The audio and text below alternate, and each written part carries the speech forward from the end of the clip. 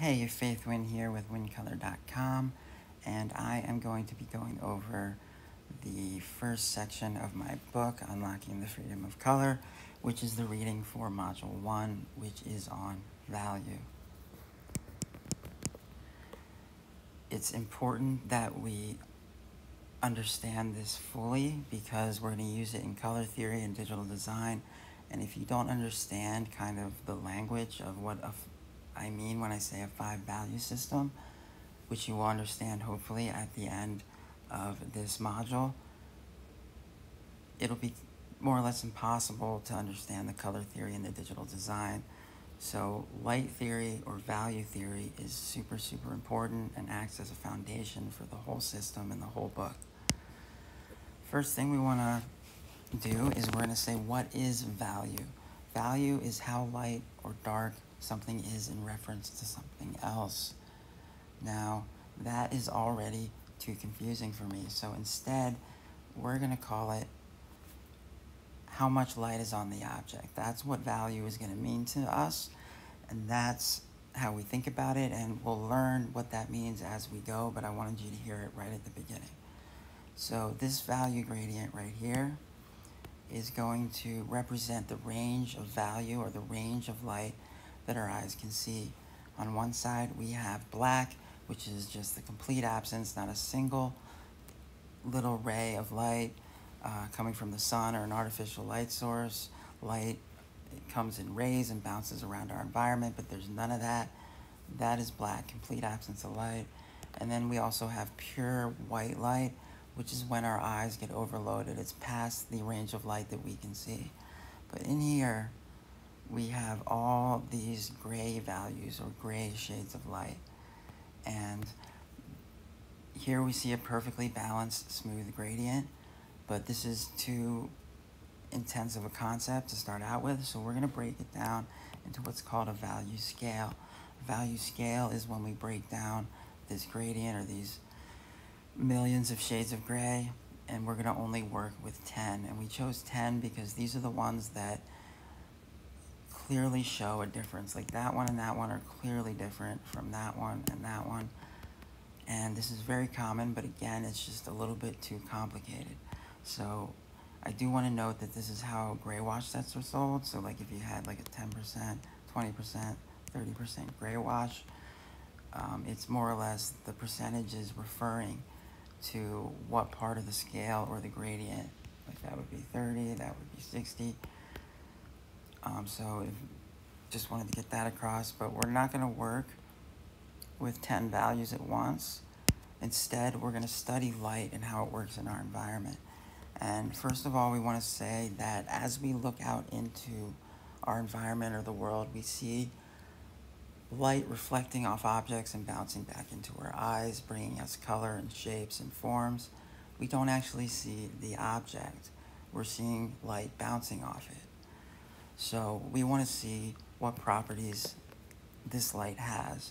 So there are 6 properties of light that we want to get into our artwork, into our tattoos, and here is what they are. And we're just going to look at this sphere right here, which the sphere is a perfectly round 3D object, and we have a light source coming from up here and hitting our object at the white highlight.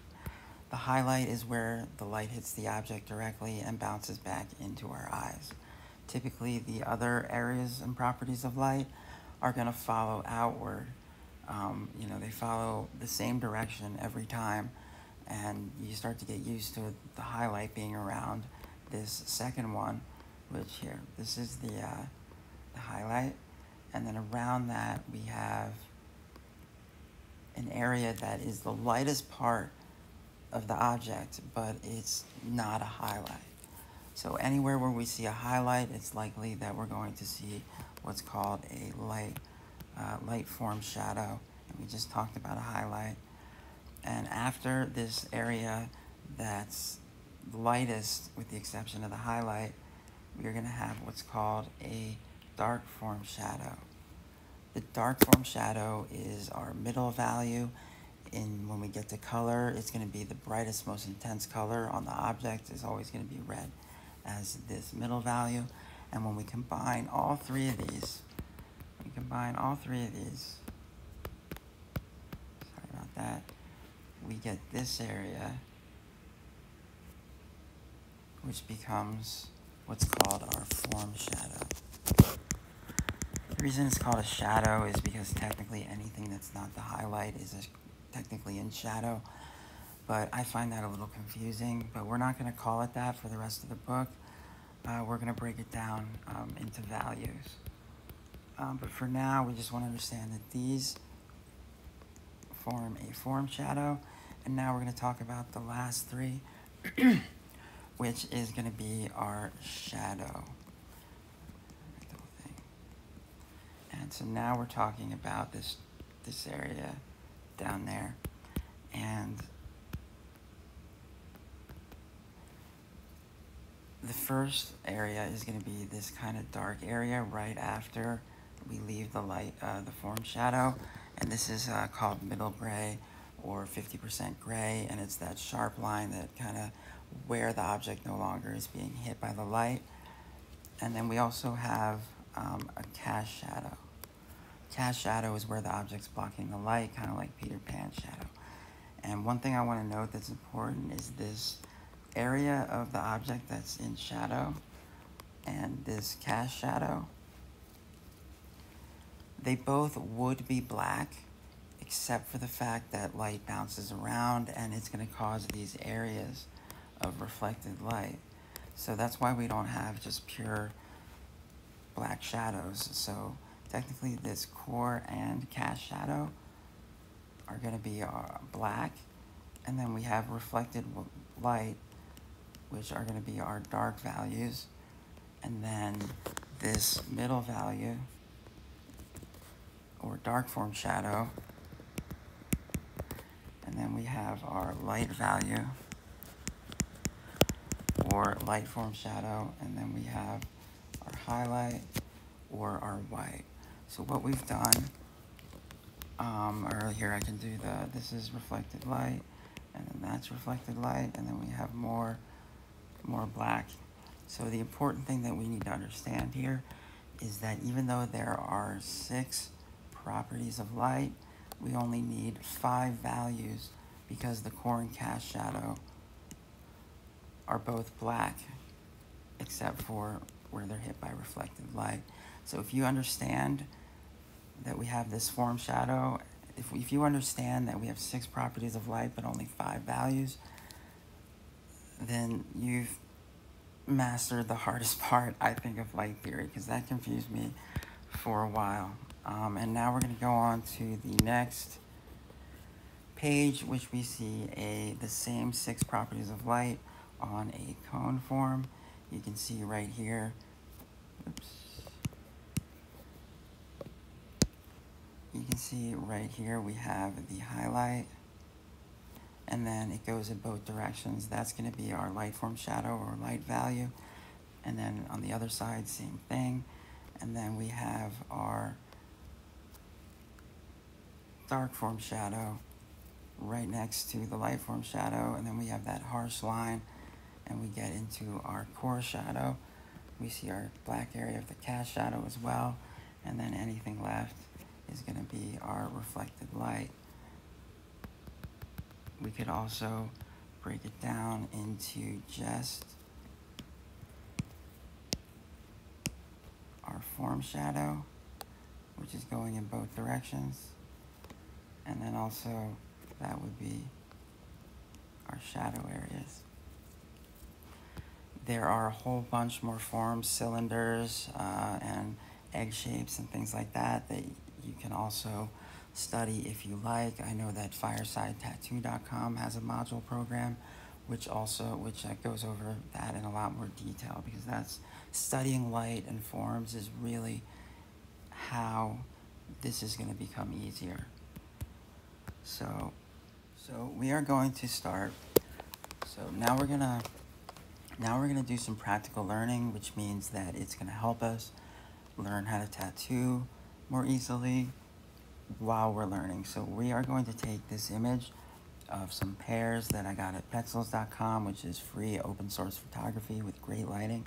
I use a lot of flowers off there.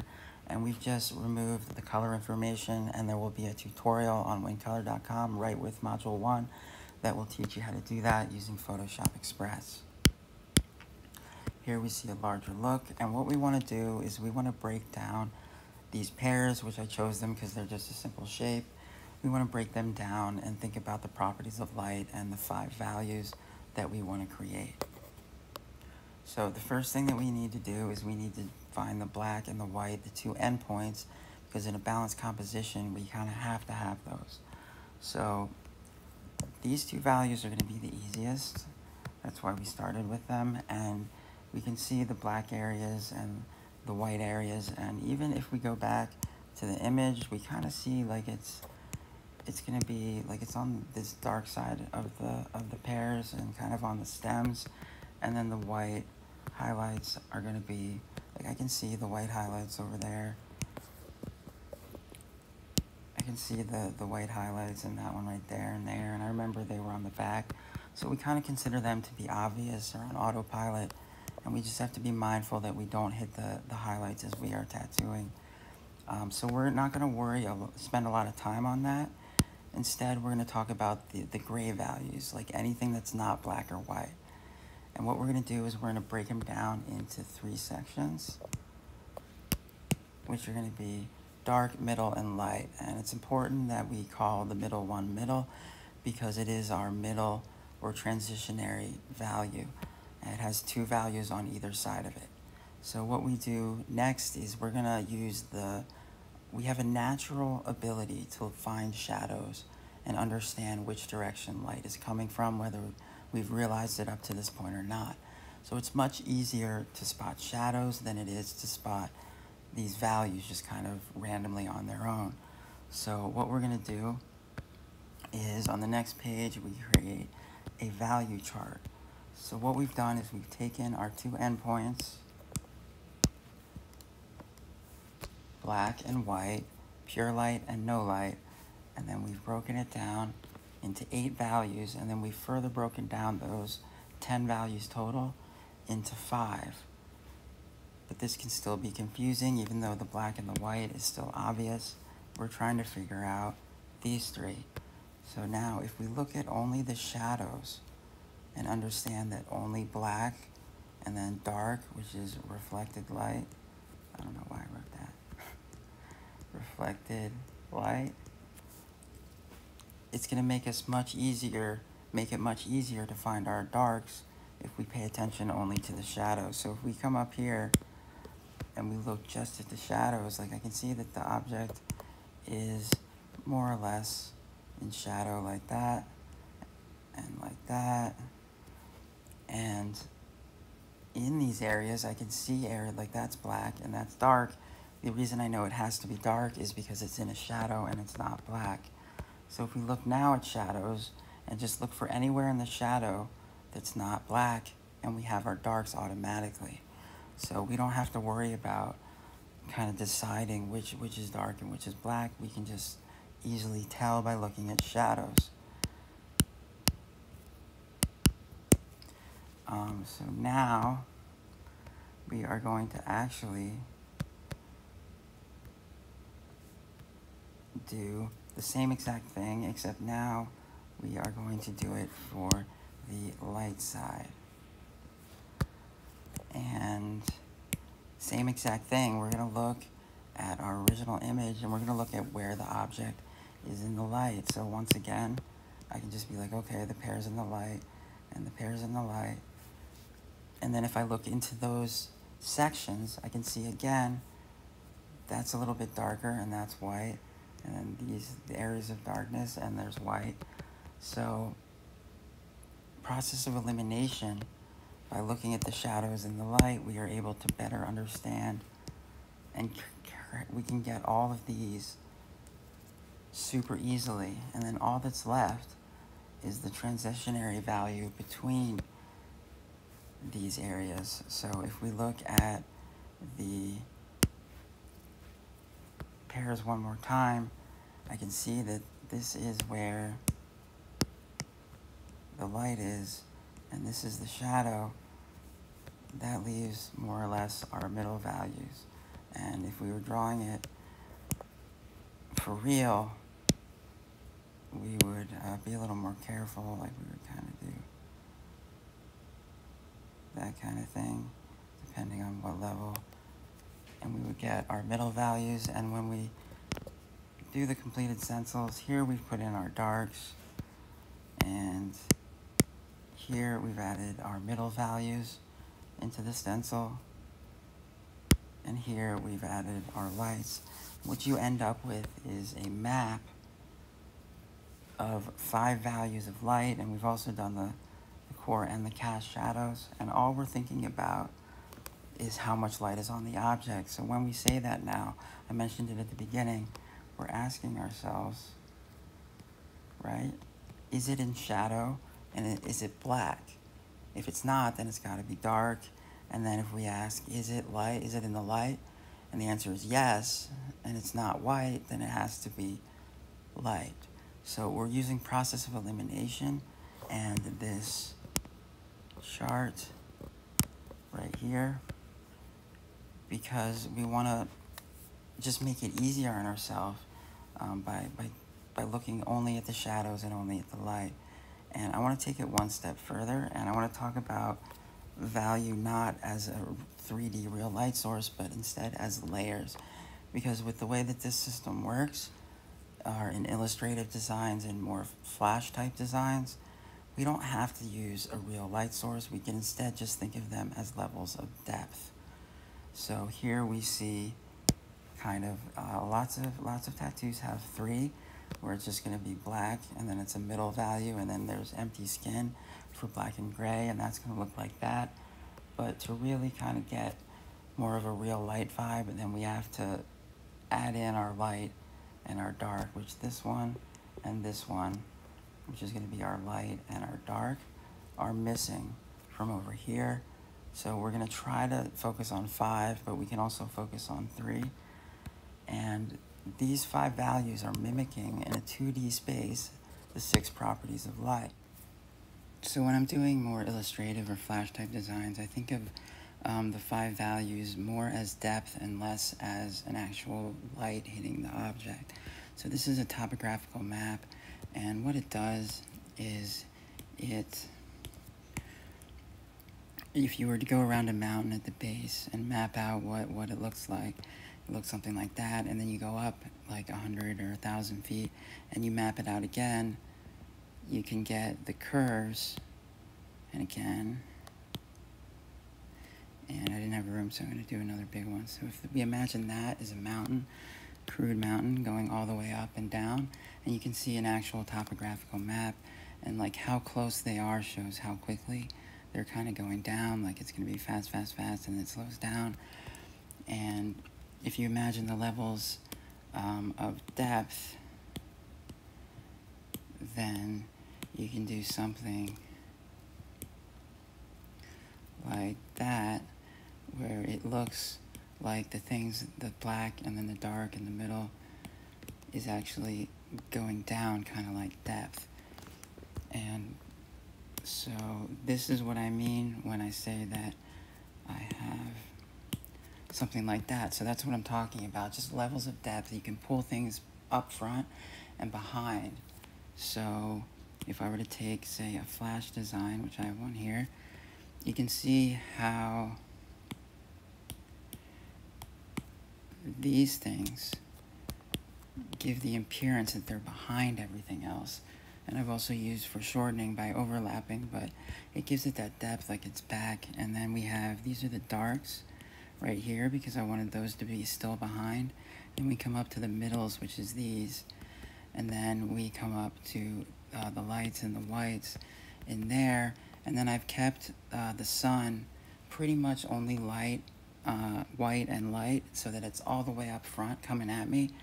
So I think of just pulling the object, whatever it is, forward, and the parts that I want to come out and pop up at me, I use the light values and the white and even the middle. And if I wanted to put a little bit of darks in the sun, it would be really, really minimal, like just really small. just to show that that object is really coming up in the front at me. And that's how I would approach a more illustrative design. And you can still get the depth even if you don't want to deal with a 3D light source, and that's how I would apply it to illustrative. So we're going to create some gray washes to use with our stencil, and the way I think about it is that each drop is going to be about 10% of our value scale. And because of that, we want, so this one right here is going to be 20 to 30%, and then this one is going to be 80%, and this is going to be a 50% wash. The reason it says 2 or 3 is because if I think that I want it to be overall lighter or overall darker, then I might vary my drops depending on what the reference is or where I want to take my artwork. But as the 8 and the 5 are pretty much the same always, and then we order from white to black, from left to right, and this is how we would normally set up our ink cap. Personally, I very rarely use that one, so we consider that one optional. If you want to put white in, you can. And we can use these 5 or 4 washes to do the values that we just finished in our stencil. So the black value, I would use my black wash, or my pure black ink, and then I would go into my dark wash, and then into my middle wash, and my light wash. And I would leave my highlights empty skin. So we've now got 5 washes and a value chart, and we've created a stencil, and it's all mimicking the 6 properties of light using 5 values. Here, we're going to look at how a piece of tattoo flash would be broken up in the same way as that. So for this first one, we've broken it down into just our light form shadow, or our first 3 values, and then our shadows. So what we're seeing for that one, well, we won't go back anymore. And then we've added our middle values in, and we've used harsh separations just because we're trying to really see how it works. And you can see that this one over here, it looks cool, and this one here, it looks even cooler. And if we break down these black areas, and if we break down these white areas, the light areas in the light, we can further add our light value and our dark value, and then we end up with what looks like this one down here. And what we do is, if we smooth out these kind of harder transitions, we can make it look like it's a real light source. So these are just kind of from 2 to 3 to 5, and then to a gradient is kind of the direction we're trying to head with this program. Another thing we want to talk about is, assuming that we fully grasped this 5 value system, we want to move on to focusing on edges. Edges, when we do realism or just in general, the edges of forms are always going to be hard edges, and the edges of a plane shift or of a cast shadow are, again, they're going to be hard edges. But when we're actually working with a form, we have soft edges. So what that would mean is, for our pear picture, for example, we can see that as we're moving across the form,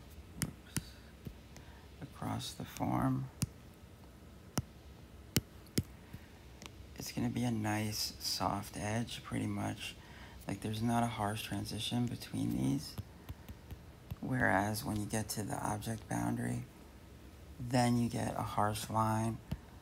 And also on the cast shadow, you get a harsh, but not always as harsh line as well. So this is just a real quick, something to whenever we talk about value, we end up talking about edges.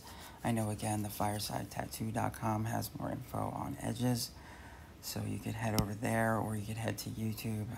To the drawing database is a great resource if you want to learn more. And also, we want to talk about, so far we've pretty much just talked about a balanced composition, which means it's a perfectly smooth gradient and it's a perfect example of a single light source. But if we want to create a nighttime scene, or if we want a darker tattoo or a lighter tattoo, we can reduce the amount of either shadow or light. I see this a lot in like watercolor and really bright designs that still have great value. They're just going to reduce the amount of shadow or light to make daytime or nighttime compositions. So that is essentially all that you need to know. And here we have the WCS value chart, and we see that we have our phrase that we think about, how much light is on the object, and what that means is it basically means that we're looking for shadows and lights, which is down here. And then we have our 5 ink washes, which mimic the 6 properties of light, and they also mimic this area here. And one thing that's cool is if we whip these together, and these together, and these together, and these together as we tattoo, if we smooth all of that out, we end up with a value gradient. So what that means is that we've managed to think about only this and look for this, use these to create this, which is really cool that we've literally simplified light theory into one sentence that we think about while we tattoo. If you can understand what I just said about this value chart, then you're ready to move on to color, or to check out our black and gray instructional tattoo video, which will be up soon this summer at some point. We just haven't recorded it yet, but there will be a short explanation, and I'll get that up as soon as possible. So take some time with this and really try and understand the 5 values. And once you really feel like you understand what I just said about all this, then you're ready to move on to module 2, and we can start to do some really, really incredible things with color. Once again, I'm Faith Wynn with wincolor.com. You have completed the first section of my book, and we hope that you will stick with us, and we'd like to hear some feedback that you might have, or see some tattoos that you've done that maybe use some part of this module or of this chapter.